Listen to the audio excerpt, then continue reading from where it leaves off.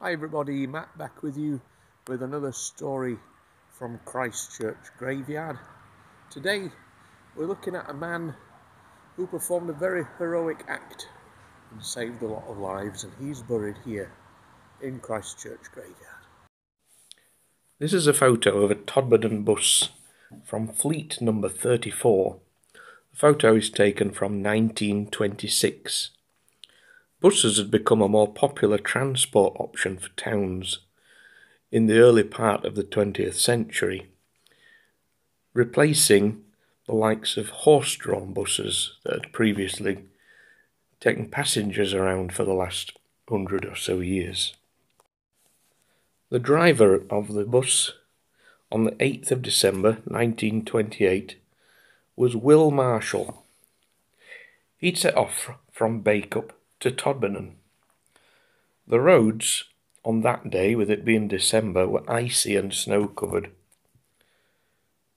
As some of you know, the roads from Bacup to Todmorden are quite steep, and he'd only gone a few hundred yards when the brakes of the bus failed.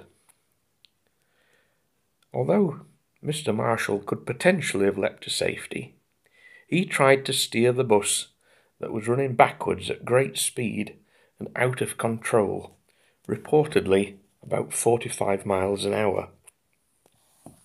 Marshall instructed all his passengers, 4 of them, and the conductor to lay on the floor.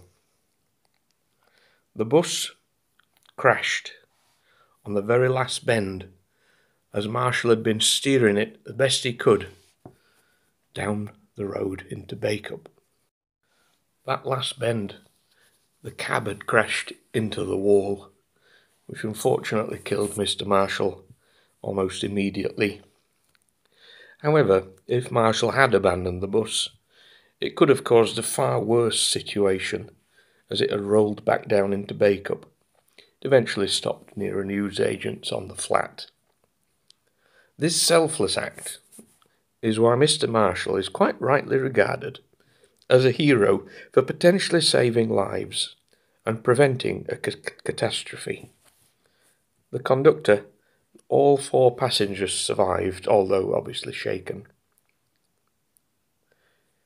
It was apparently the worst accident that had ever occurred in the history of the Todmorden Bus Corporation up to that point in its 21-year existence.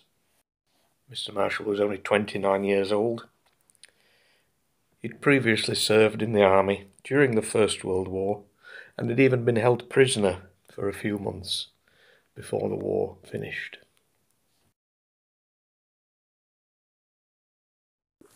So here we are in Christchurch graveyard at the grave of Will Marshall, which says, in loving memory of Will Marshall, aged 29, who gave his life for his fellows in the bus tragedy in Bacup, December 8th, 1928.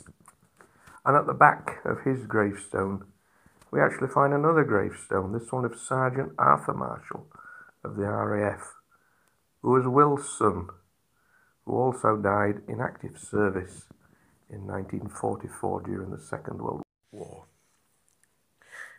And here is a photo of Arthur Marshall. Heroic acts obviously run in the family.